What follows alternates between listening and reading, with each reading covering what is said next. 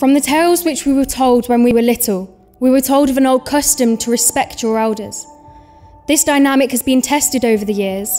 The snowflakes and the boomers don't get on too well, but oh well, no need to dwell. This comes with a shift in societal attitude. The earth is burning, the women are getting autonomy.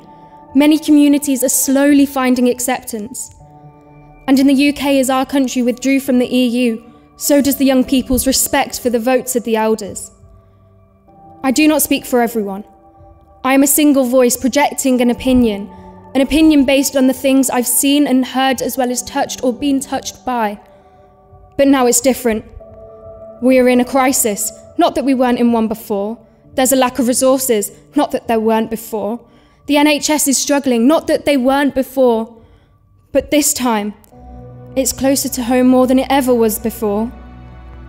You hear the hero stories, those who are joining the battle against this thing. Militaristic language, apocalyptic mindsets. Corruption and instability have always surrounded us. Why is it only now that they have chosen to make such a fuss? Let's make change, together.